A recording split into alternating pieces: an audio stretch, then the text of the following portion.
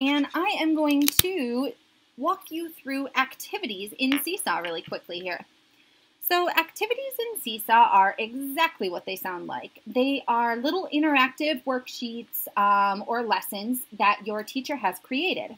The great thing about activities is that it allows teachers and students to interact really immediately together.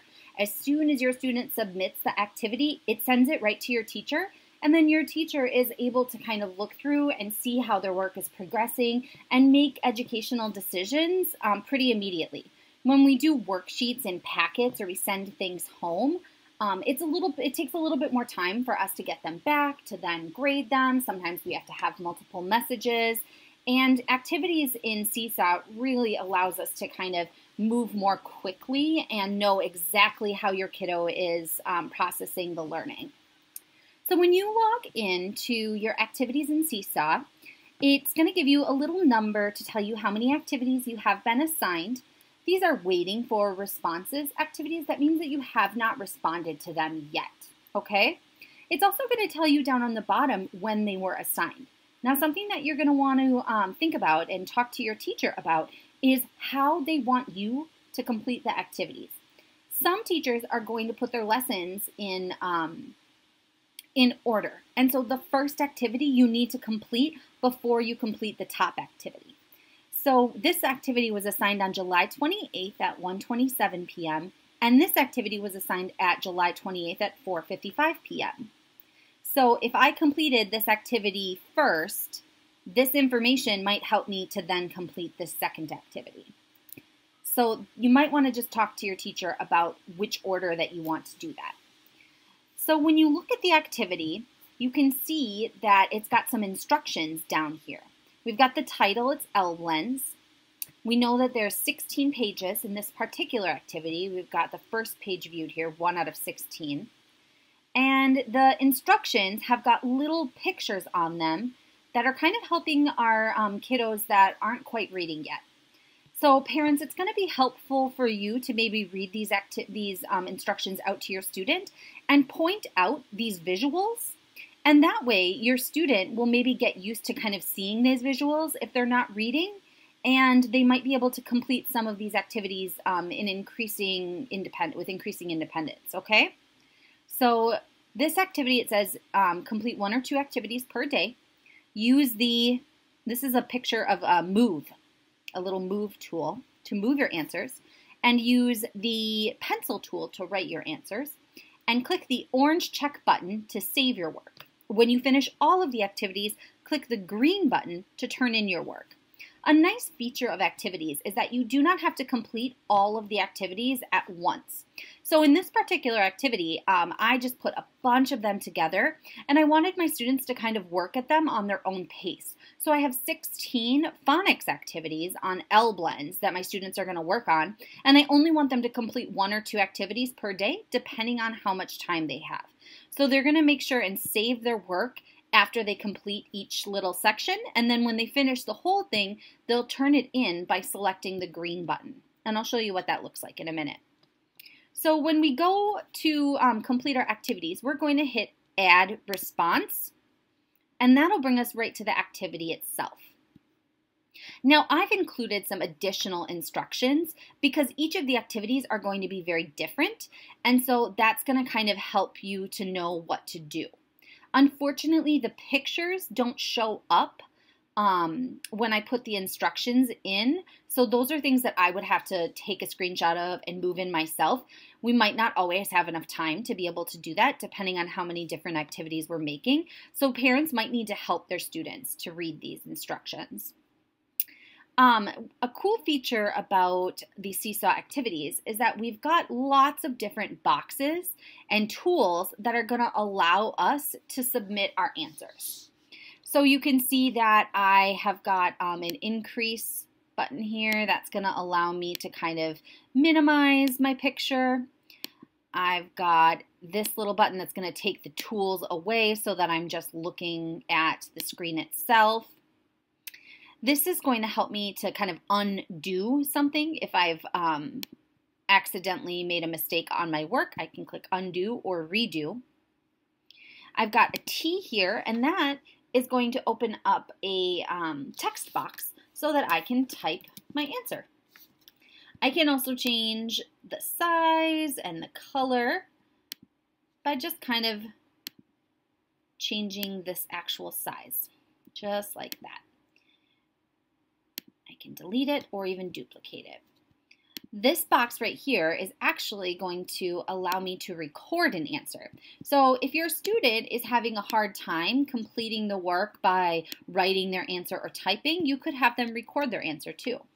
This button allows us to take photos or videos or upload photos that we've taken. This little asterisk down here is going to show us a few other tools that we have. We've got shapes we can add, and we also have the ability to change the backgrounds too. Now my students really liked messing around with the backgrounds. We can actually add a caption to this as well if you would like. Hi, Miss Krause. Or even a voice caption if you want. Down here, we've got the move tool. That allows us to move objects. If we want to stop moving them or we don't want to be distracted, we can lock them. See, now I can't move it. We've got the writing tool down here. It comes in gray, but you can also change the color if you'd like. Can make it red. We've got a marker, which is the same thing. We've got a highlighter, which is really fun in case we need to highlight some answers. This is called a magic pen, and it kind of makes a little circle or a little glow effect. And then we have an eraser that erases everything. All right.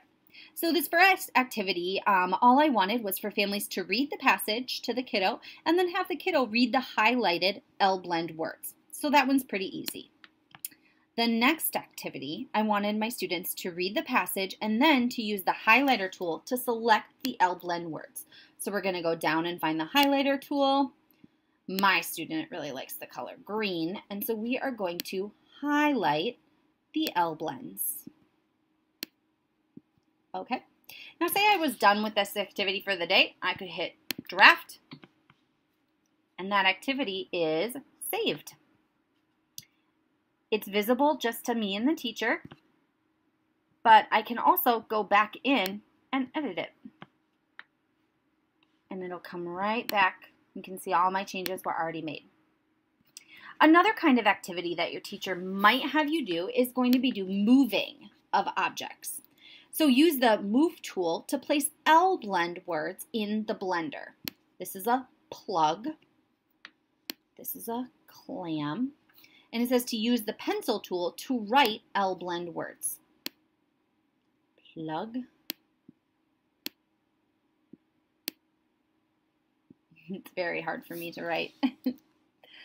All right. I think the next activity we have is another moving activity.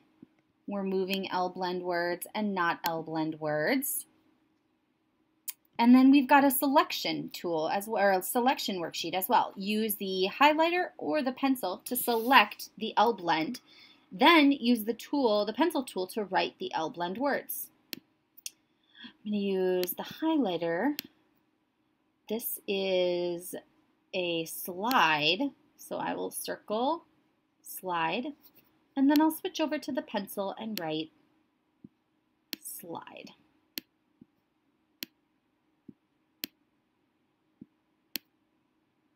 There we go.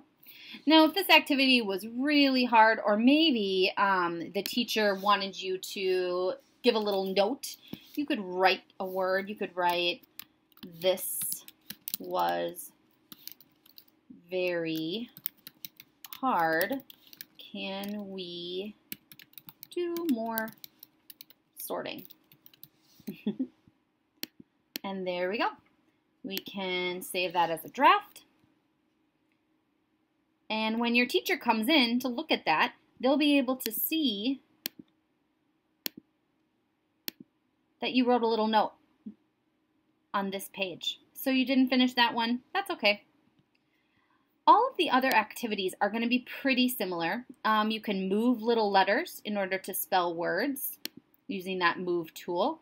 This is another sorting activity. This is another sorting and writing activity. And I think it just goes back to those same different ones.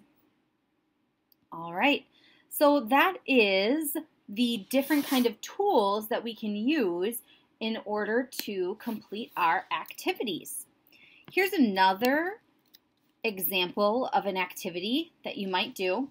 Some activities we put instructions or introduction pages on, so you can usually just go ahead and skip over those or read them out loud to your student. And this one, we are going to just write the letters that the word or that the picture begins with. So this is a C, this is an A, and this is a T. And the word is cat.